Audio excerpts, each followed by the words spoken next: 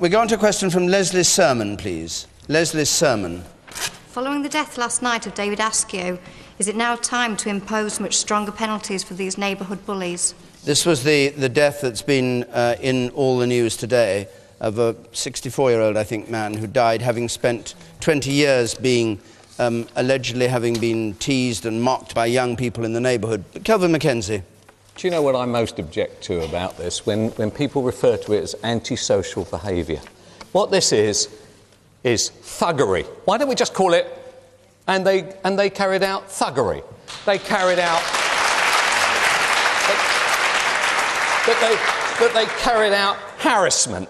That they carried out vileness. So some civil servant, some council bureaucrat has invented a word taking all the violence out of what the victim suffers. It's part of the Jamie Bolger thing, and now this man is now dead. Did you know that something like, and in some senses, I do genuinely blame the police in this area, because I believe that the police have got too used to driving round fast after people and this, that and the other, and have lost entire communities who basically are terrorised by these revolting thugs that are often going round quite deprived areas of Britain where there's a tyranny in the air. And nobody's saying, oh, they're being antisocial to Auntie Joan again. They're saying, Auntie Joan can't even come out of her house. This man's death is a final wake-up call. And I hope that there are some of this last gasp of a cabinet we've got, this last gasp of Drax Straw, this last gasp of all these rather strange Home Secretaries who come and go within this Labour administration, who finally say, this man's death is going to be the end of it, and we're never, ever going to refer to it as ASBOs or antisocial orders again.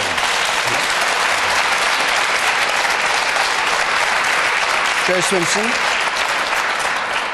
Well, I think, first of all, there is a problem with the way police have been dealing with it, and we need to have more police, but crucially, actually, we need more police out there rather than in the police station, out there with better technology and kits so they don't have to go back to the police station and spend 3 hours filling in a couple of forms to deal with whatever instance it is, that they can, do it on their BlackBerry and move on to the next thing. We need to free up police time to be actually out there visibly policing. But I think the other thing about these cases, and sadly there is a catalogue of these cases now that we can look at, it's not one instance that one thing has happened. It's that behaviour has progressively got worse and worse, often with individuals being targeted through a campaign of terror, effectively. And it just grinds people down. But what should the police do about it? Well, I think there's a report out today, as you know, by the Chief Inspector of Constabulary, saying that nearly a quarter of reported what you wouldn't call antisocial behaviour, but thuggery, whatever it is, are not even visited by the police. Exactly. That a quarter of those events, they don't even go to them. And it lets it get out of hand. They've actually got to act as soon as that kind of behaviour starts. So rather than seeing it just as antisocial behaviour... And arrest and charge people, do you mean, straight away? Yes, but it may not always be that is the best thing to do. If it is the first time that some young folk have been out doing graffiti, maybe there has been some very good examples of neighbourhood justice panels where you get those young people before they've gone all the way down that route of being thugs, and you put them face to face with the folk who's they've graffitied, and you work out a community sentence to deal with it before you let them go down the road of ending up throwing rocks at people's windows. So get in there early. It actually will be cheaper to do that rather than letting them become fully fledged, horrors to the community. And you on the right here. I'm sitting here listening to how we need more police, we need more soldiers. We're in the middle of a recession. How realistic is this? Justin Greening. Well, one of the things we can do is stop having police filling in mindless forms for every single thing that they have to do when they're out on the beach. We've got this mad situation where we have police officers who can arrest people, spending all their time back at the office filling in forms, and police community support officers who have a key role to play but can't arrest people are the ones who are left out patrolling on the street. And a lot of these people who are committing antisocial behaviour, and I agree with Kelvin, it is a crime, and for the people who have to put up with it day in, day out, and often night in, night out, they get exhausted because they never get a break from some of these people. These people know exactly the difference between a police officer and a PCSO. And we do need tougher action taken against them. We need the police that we've got out on the streets, and actually, when we do get these people up before a judge, we need judges to be prepared to take strong sentences against them. And when they end up in custody, what we don't need is an early release scheme that means they're back out on the streets sooner than they ever should have been. I want to try and go to some people who haven't spoken. There are a lot of hands up. At the very back there, on the left, please. If you have spoken already, perhaps you could put your hand down, because I don't want to... Yes, you'll get our make. Yes. I would like to say I live in a village with 2 community police officers who patrol. How realistic is it to expect them to do it?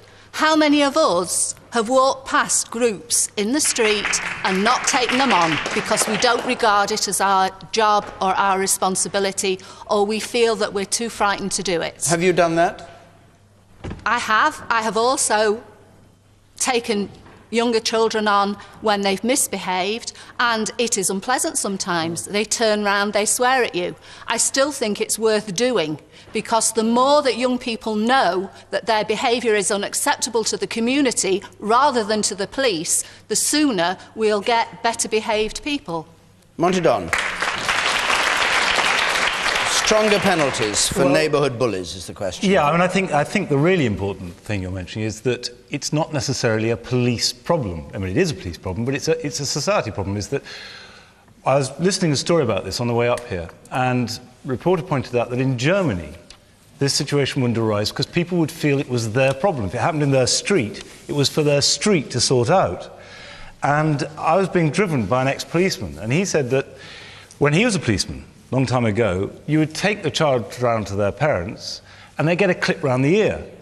Now the father or whoever it was would be arrested for giving him a clip round the ear. And the thing that... Are you a clip round the ear man yourself? No, of course not. I mean, I'm clipping anyone round the ear. But the thing that does horrify me is when I hear stories of what children are allowed to get away with in school. And if there's no discipline in school, and there's no discipline at home, there's going to be no discipline on the streets. And that doesn't mean punitive discipline, it just means behaving well, good manners, treating other people well. Caroline Finch. Well, antisocial behaviour takes many forms, but one thing is very clear. What can start off as a bit of a nuisance in some people's minds can escalate and make people's lives a living hell. And I have dealt with that, as I'm sure other MPs on the table tonight have dealt with in their own constituency. It's not just a policing problem, but the report today has to demonstrate to the police that they need to take it more seriously in some quarters. They really do. And one of the important issues out of the report today was about how you collect the information. So when someone is a repeat victim, it doesn't get lost in the system. And we need to do that better. But it is also the case that other agencies have a role to play as well. And I spent last summer actually going out on patrol with the Safer Neighbourhood teams in my constituency. We took drink off kids. We took drink off an 18-year-old who was in the presence of under 18-year-olds because of powers that we've provided. Community support officers were working with the fully trained police officers. They were picking up some of the things to allow the police officers to spend more time making the arrests. Would you like tougher penalties? And what we do need to make sure... Would you like tougher penalties? What we do need... Well, depending on the crime, the penalty has to fit. But for the ASBOs in the situations, we do need to make sure that the courts, when they're breached, take action. But it is important to remember that we do have more police. Actually... And this isn't to take away from anyone, certainly not any of my constituents who are facing antisocial behaviour. Actually, they're working better in terms of police working with the local authority, working with community support officers to get on top of this. But it needs to be better and it needs to be focused on, and they need to make sure that the parents too, using parenting orders and fines, also understand their responsibility too. A last point from the lady there, yes. I work for the local authority and I work with the police and other agencies as a partnership group, trying to resolve areas where we become aware of this issue. And we work really hard with youth programmes and everything. And once we're made aware of it, we target those areas to try and resolve these issues and keep it under control. And would you like stronger penalties for the police to use, the police or the courts to use stronger penalties? Sometimes, If we find they're not working, we try other like youth family intervention programmes and situations like that. Put every resourcing we can. I know it sometimes isn't effective, but we do try. But it is working together that you're making the point about other people working together. Yes. Who know these families and know where they are and they know their history. We must move on. I want to take